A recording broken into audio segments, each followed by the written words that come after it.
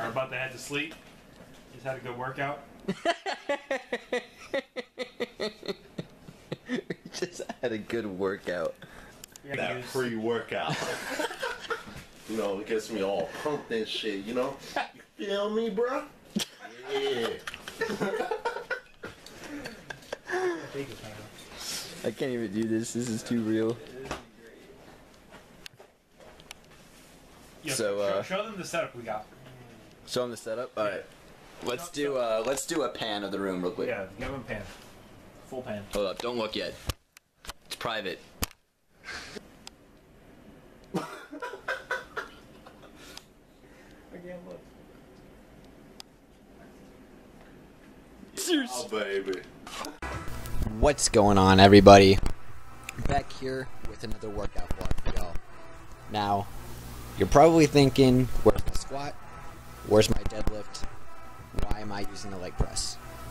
My lower back's been a little bit tight, and I think it's from all the excessive volume with my three main lifts. So my squat, my bench, my deadlift. So, just to give it a little bit of a break and not to try and stress my lower back any more than I've already have in the past, I had decided to give it a little bit of break and sit in a leg press right here. And the nice thing about this one is, like, the way that you're seated, there's really no lower back tightness at all when I do this. And you doing it one leg at a time, unilateral, really definitely helps. That, and it brings a little bit more tension into the hamstring and glute area, which is really the main focus right now with my leg training anyway. Really trying to bring my hamstrings up because they're beta as fuck compared to my quads. Excuse me. So that's what I'm really working on right now, is really building up my hamstring, but overall leg growth, overall. That's really what I want. I'm really trying to close up that thigh gap, and we're almost there. So yeah, doing this unilateral, one leg at a time right here, and I really like the way that the platform moves, because it's almost like a squatting motion. So it's got that squat press type movement to it. So it feels really natural. So anyway.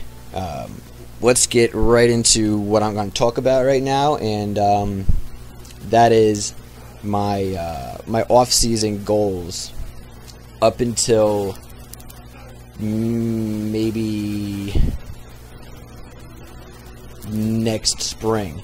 So if you guys don't follow 3DMJ at all, they every time right around New Year's time, if I'm correct with the timing, they do this almost sponsorship athlete trial, whatever, for contest prepping for shows such as bodybuilding, men's physique, bikini, figure, stuff like that. So basically they make the announcement via Instagram, YouTube, whatever, and over a month or two or three, I think it is, a bunch of people send in like physique updates and body composition, stuff like that, and 3DMJ will pick two athletes, one male, one female, that they will coach into a bodybuilding show. So this is something that I've really wanted to do, and there was a time last year where I was going to do a show but dropped out like 2 months prior to it. I just wasn't feeling it. I felt like I had started my diet too early, so I was lethargic, and my training was getting worse and worse, and I didn't really like the way that I looked. So I decided to drop out. My buddy, on the other hand, that I was going to do a couple of shows with, wound up taking 4th overall, which is pretty damn good. Into his first show that he did, which is kind of funny because the second show I felt like he was holding a lot less water but took 7th. Anyway, that's bodybuilding though. Damn, I can't believe I actually filmed all these sets for you. You guys must be bored. But anyway, So yeah, that's the goal right now. I really want to try and compete. I want to try and get my feet wet in competition. I have a couple of friends that work out at the same gym that I go to that compete, so there's a strong possibility in 2016 that you guys will see me up on stage in that posing thong. Yeah. So yeah, that's the goal, guys. Just trying to play it safe right now. I've had a couple of lower back injuries this year, so I'm really just trying to play it safe. I don't really want to hurt myself. I want to be able to make continuous progress. So if it means backing off my squat and backing off my deadlift for a little while, I will find other exercises that will benefit me just as well, such as this. And one new thing that I actually tried out for the very first time today is the glute ham raise machine that we have in this gym. Now I've been at this gym now for almost a whole year, or this gym's been open now for almost a year, so it's a pretty new gym, and it's a fucking awesome facility, by the way.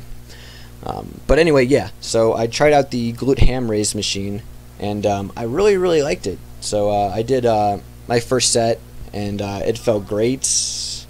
Decided to grab a 10-pound plate, hold on to that while I'm doing the exercise, make it a little bit more tough. And my hamstrings right now, because I did this workout today. This one, on the other hand, was done on Monday. I think it was the 15th was the date, so or the 14th maybe. And then I did these single leg curls right here. Again, you guys know that I'm trying to bring my hamstrings up, so I'm doing a little more hamstring work than quad work. So yeah, and I'm doing my my macros right now. I haven't really been tracking macros as of like the past few months, maybe even a year now, per se anyway, because I'm gotten pretty good at the point where I can like look at food and say, all right, that's kind of where it is. Like that's this many carbs, this many fats, this got this much protein, blah blah blah, fiber. And I say I've been doing pretty damn good because my body weight's been staying pretty consistent over the past like 6 months to a year now. So whether I track my macros or not, I usually wind up between 161 and 165 pounds. So some of you may be like, "Whoa, that's a huge jump. That's like 4 pounds." But I mean, all in all, when you jump up that much in a day or two, it's really just water. So anywhere between 161 and 165 is where I stand right now. Obviously, the goal is to put on more body fat, build more muscle into this show that I'm doing here. And, I figured I just wanted to try and show you guys, see what my calves are looking like, and I hope you can kind of see them. I know it's not a really great angle, and it's kind of hard to find a good angle for this spot right here. So anyway, we're coming to the end of the video. I want to thank you guys so much for watching, and I will see you guys in the next video. Peace.